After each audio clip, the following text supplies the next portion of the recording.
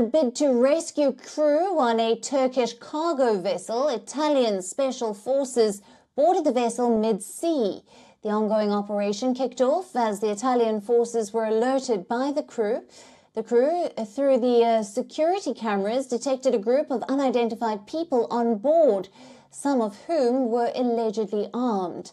The footage showed them wandering around the ship, possibly carrying sharp objects.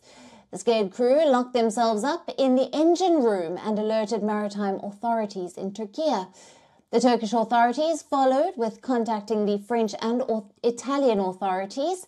This as the Galata Seaways roll-on roll-off cargo vessel was sailing from the Turkish port of Ialova to Sète in France. Now, the Italian Defense Minister, Guido Crosetto, says that there were 15 illegal immigrants on board, at least 2 to 3 of whom were armed. However, the nationality of these trespassers or the details of how they managed to get onto the ship have not yet been revealed.